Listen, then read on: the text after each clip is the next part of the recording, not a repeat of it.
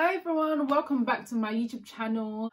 My name's Madupa, I'm a corporate professional. So I know I haven't posted in a while, but I'm back with another video and I'm going to be more consistent. And in today's video, I'm going to be talking about why I changed my role. So if you guys don't know, I used to work as an economic consultant for an engineering company, and now work as a funding analyst or treasury analyst for a financial services company, a small medium-sized company. So in this video, I'm going to discuss the reasons why I've actually left my previous role to pursue a role as a treasury analyst. So just a bit of background: I was working as an economic consultant within the engineering space, and my projects were mostly focused on the transport industry, and I worked there for about a year and a half, I believe.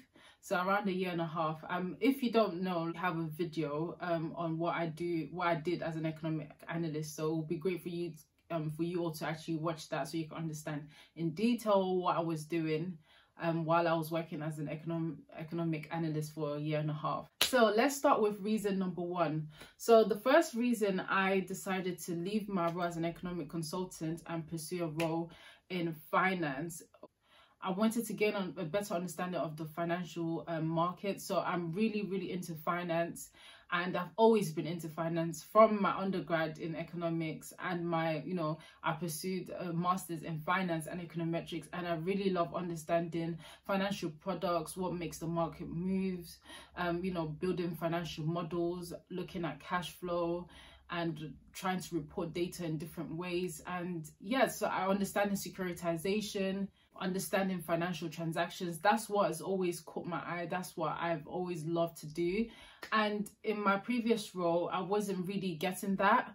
Yeah, this is why it's really important as a grad, when you come out of university, you need to really read the role description really well, because you can have an idea of what a role would look like, and then there's what the actual role is. So you really need to ask loads of questions during the interview, but that's a different video.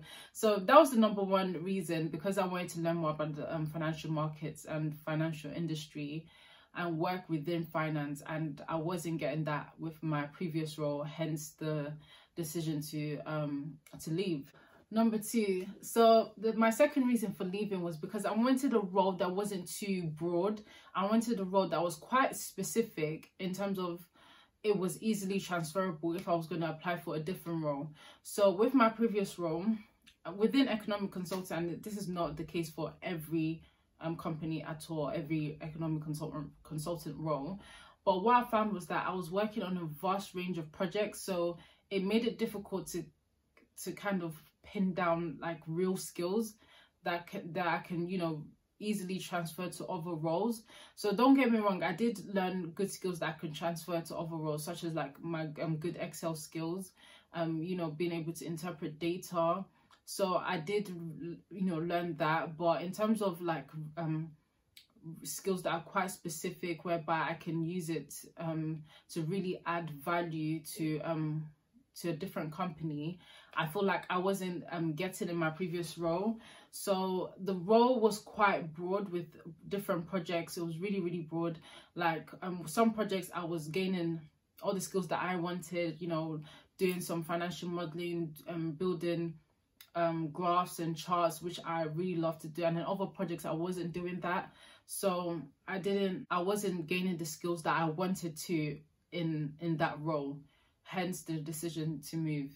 My third reason is quite similar to my second reason.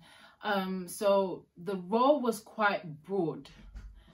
So like you could work on with the projects, they were really broad. You can work on different projects to the point where some projects you would really enjoy, some projects you won't. Some projects would require totally different skills from other projects, whereas I'm that kind of person. When I'm gaining skills that I really enjoy, I want to keep working on projects that will allow me to develop those skills further and become an expert at that specific skill. And that I wasn't getting that with my previous role, because I was always on projects that are quite different from time to time.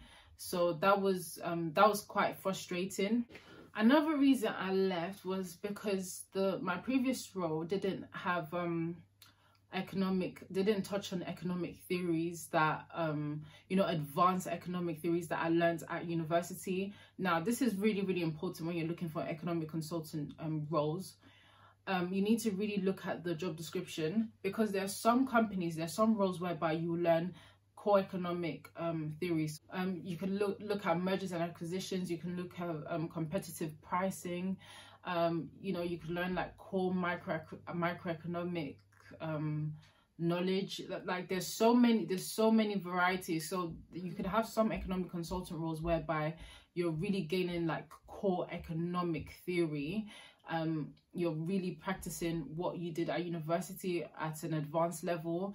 And then there's some economic consultant roles whereby you're not actually taking in as much economic, you're not actually practicing all the economic knowledge you learned at university. So this was quite frustrating for me. But that being said, there was a project that I worked on whereby it was basically like, it was a lot of economic theory. It took me back to university, which I loved.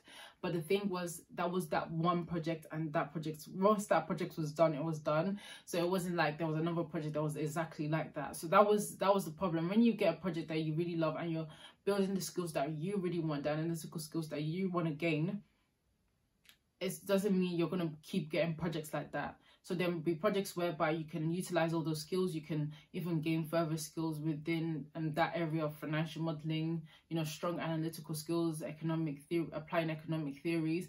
But then there are other projects where you won't be able to do these things.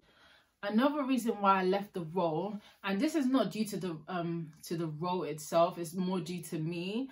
I found that I wasn't particularly interested in the transport industry. So now the industry you work in actually, it actually has a lot of impact, a high impact on the kind of work you do and the knowledge you will gain. So for example, you know, an economic consultant working in the transport industry versus an economic consultant working in the financial services industry, you will gain very, very different skills. So you need to be aware of that. You need to be aware of the kind of knowledge you want to gain. So if you're very analytical, you like finance, if you want to do a lot of financial modeling, I would say look at economic consulting roles within the financial services space, rather than looking at specific industries like transport industry, or looking at you know, other industries that are not finance related. So definitely take that into account. That being said, there are some roles where, you know, they might not be in the financial services industry, but they require a lot of you know, financial modeling. But that to me, when I've been looking in the past, that's been like an odd few. So yeah, just keep that in mind. I wasn't particularly interested in the transport industry. I found that like with certain projects, I had to have kind of love transport, understand the different components that goes into you know, building a bridge or building a road. And that, it was good knowledge, don't get me wrong. There were some projects where I really enjoyed it and I learned a lot, but I did not see myself doing that long term. So yeah, those are all my reasons for leaving my previous role as an economic consultant to working within finance as a treasury analyst. So please guys, do not use this video I don't want this video to discourage anyone from going into economic consulting. I'm just here to inform you and make you you know, have a better understanding of different things to expect and different things to look out for when applying for these roles. So one thing I can say, if you're very analytical, you love numbers, there are roles for you within economic consulting, that's perfect. And if you want to get into economic consulting and you don't really like numbers too much, you're not really extremely analytical, there are roles for you too. So that's what this video is trying to convey. Definitely, while working as an economic consultant, I did learn a lot. It was really insightful. And you know, it helped me get this role that I'm in right now. So I am very, very grateful, and it was a great company to work for as well. So I'm just here to show you, let you guys know all your options, definitely. So please, if you have any questions, comment down below.